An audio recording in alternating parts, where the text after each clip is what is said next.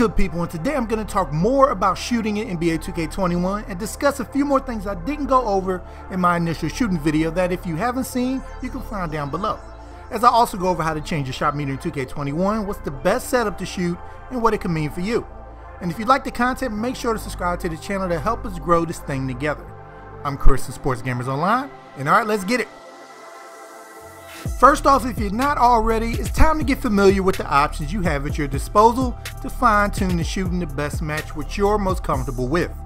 Now, if you go to options and then settings, here, at least for the purposes of this video, you want your shot feedback set to all shots. Okay, now backing out of that screen, if you go to controller settings, this is where you can alter how you view the new shot meters and decide just how much shot stick aiming you want all up in your 2K21 experience. And the three options we are going to focus on is shot meter, shot timing, and shot aiming. In 2K21, there are two ways to shoot. By default, it's timing your shot with the button, and now aiming, which you do by pulling the right stick down. Now, the latter type of shooting hasn't been too popular so far, and this is where we'll be able to alter the degree that we want aiming to infiltrate into our gameplay. But according to gameplay director Mike Wang, the three most optimal ways, aka receive the biggest boost to shooting, 2 out of the 3 heavily involve the right stick. So what's up? The biggest boost you will receive is using shot stick aiming, which again is holding the right stick down, then tapping the left or right trigger before you release the ball, which locks your meter and prevents it from moving anywhere. And doing this at the optimal point in your jumper is what you want to strive for. So pretend this is 2K20 for a moment and you don't have your meter on. You will want to hit the left or right trigger about the same time you would have released the shoot button in 2K20 to get the biggest boost. Now, the second best is using the shot stick without using the left or right trigger, so simply flicking the right stick down and trying your best to aim. And then what was the best way to play in 2K20 is third this year, and that's playing with the shot meter off, which will ignore the new shot stick aiming system and revert back to shooting being purely timing based, whether you use the button or right stick. With the timing shot meter, a way to adjust to the shot meter shooting jumpers has been an increased use of off balance shots, as it slows the meter down for you as your player loads up to shoot.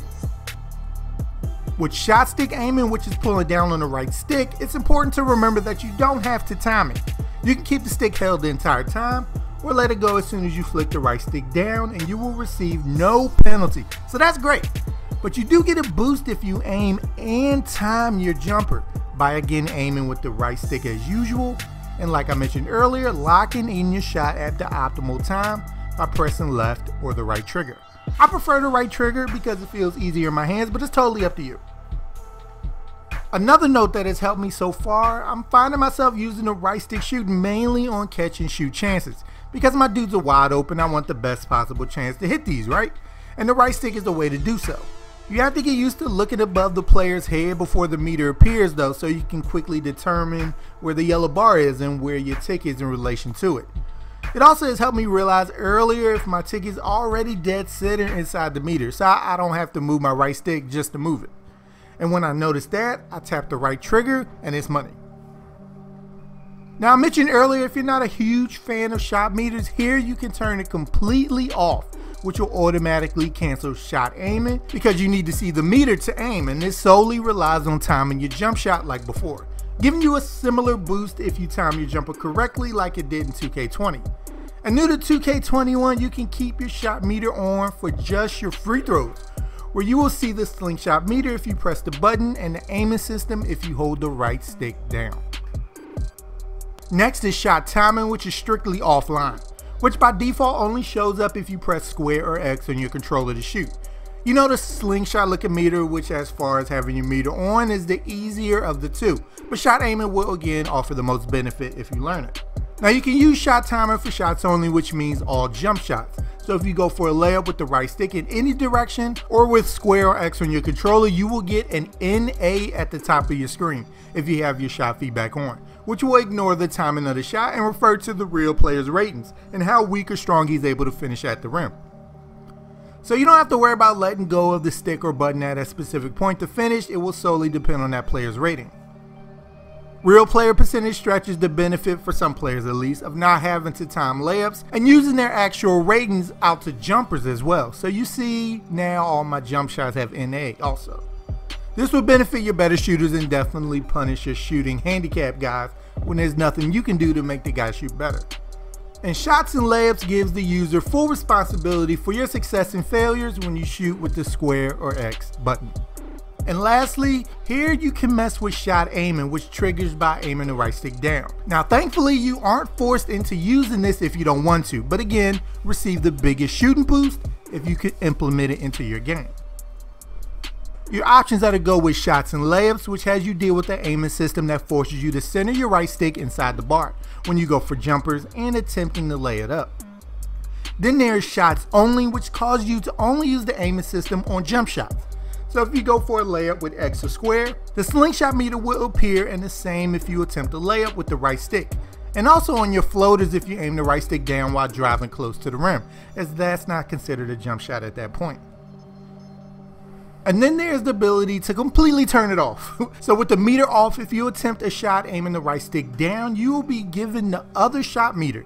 The only thing is it doesn't completely revert everything back to 2K20 where you're able to shoot with the right stick in any direction. You still have to aim down on your stick.